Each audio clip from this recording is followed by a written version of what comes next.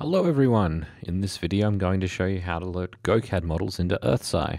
Gocad is an application that allows you to create 3D geological models, and the formats that it stores those models in are open ASCII models. You can open them in any text editor, write to the formats from a number of applications, or build your own exporters. There's quite a bit of information on the formats on the internet, making them a very accessible format for geological models. To begin with, I'm going to look at this SGrid model that I've got. I'm going to select the SG file and I'm going to drag it into the scene panel in EarthSci. The first thing that happens is it brings up a wizard. In order for EarthSci to know how to position the model, you need to tell EarthSci what the spatial reference system is. You can do that with a proj4 or with a OGC WKT, but I'm going to select a predefined SRS with an EPSG code.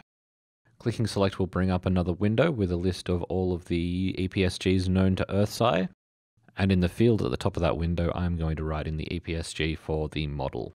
This model's EPSG code is 28355. Click OK and finish. And this is loaded in a SGrid volume. If I turn these layers off so you can see it, and I can slice through this data. It has, however, picked up the colors from the gocad model. I can actually define new colors for it on import. So if I remove this model from the scene by selecting it and clicking on the red X at the top of the scene panel, so if I then drag that model back in, I have to give it the SRS again, select EPSG code 28355, OK, and then instead of clicking finish, click next. Now we are looking at the second page of the wizard, which gives you the ability to add in a color ramp. By default, it says use default colors, and this selects the colors from the file itself. There are quite a lot of options to choose from. A lot of them are standard gocad color ramps. I'm going to pick the cyan to red color ramp, and then change the colored property, which is the property from the model that it uses to color the data. And as you can see, the color ramp has changed.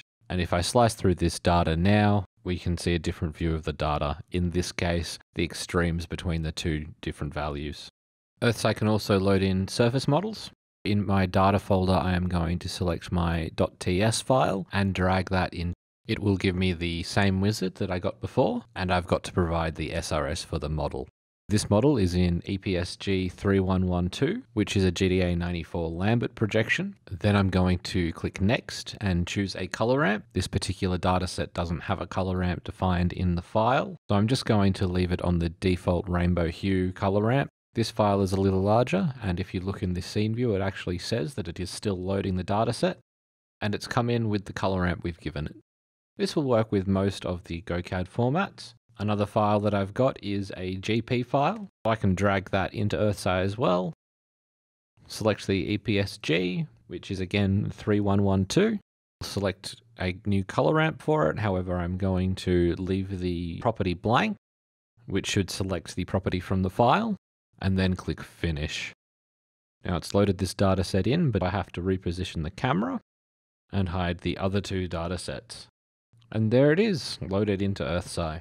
Thanks for watching this video on getting 3D data into EarthSci. For more information, please visit ga.gov.au/earthsci.